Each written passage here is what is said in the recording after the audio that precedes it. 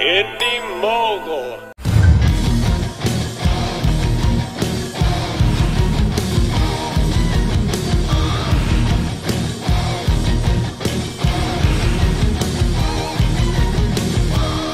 Sometimes fear is the appropriate response.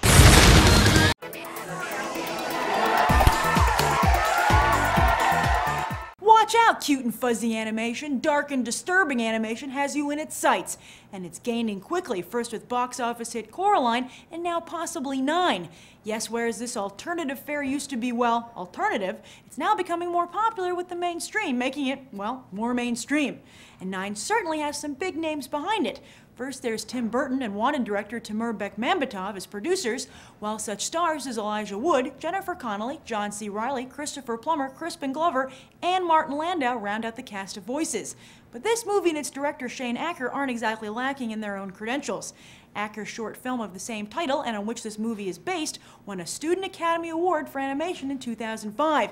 It lost out on the actual Academy Award to The Moon and the Sun, an imagined conversation, which is the kind of stuff that always wins. But not at the box office, at least not usually, which is why Indy Shingle Focus Features is finally getting into the animation game. See, this way they can reap the rewards of the animation cash cow while still keeping their intellectual street cred. Well played, Focus Features, well played.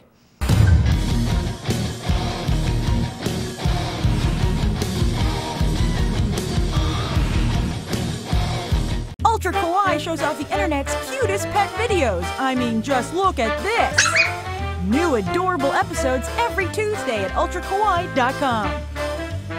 Eric is making his first feature film and you can be a part of it. Check out fathersunrun.com for daily production videos, filmmaking tips, posters, your name in the credits, and much more. Also check out Indy Mogul on September 7th and 14th for a special Father Son Run episode of BFX. Eric's making a film.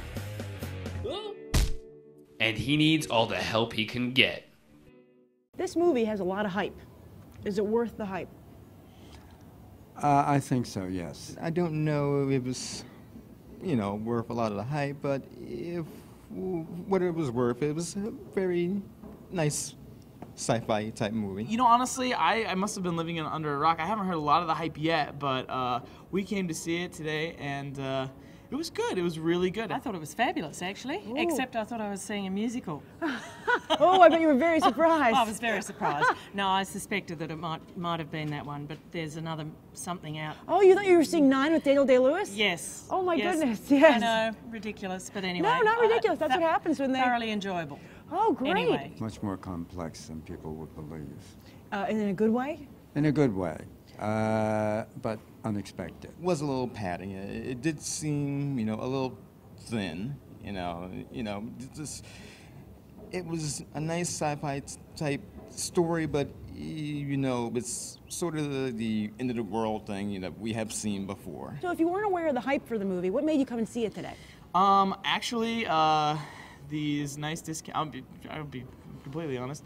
The tickets were only $6, and I'd seen the previews for it on TV, and it looked interesting. And Tim Burton was the producer, so I thought, Tim Burton's always got something going on that's really cool. So I'll give it a shot. I knew that Tim Burton had something to do with this, so I was very pleased that. Oh, excellent. I love him. And is it like Coraline? Do you think it's continuing that film's trend?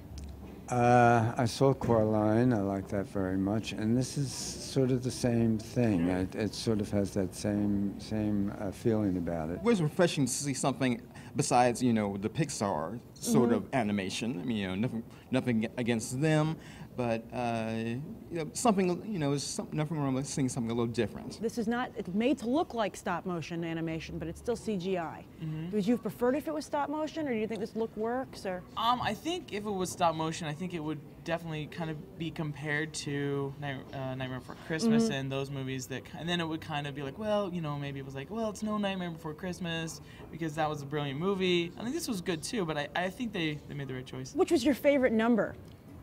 Oh, 9. 9? 9, the hero. Yeah, excellent. Hero. Did you relate to the characters, even though they were little burlap sack people?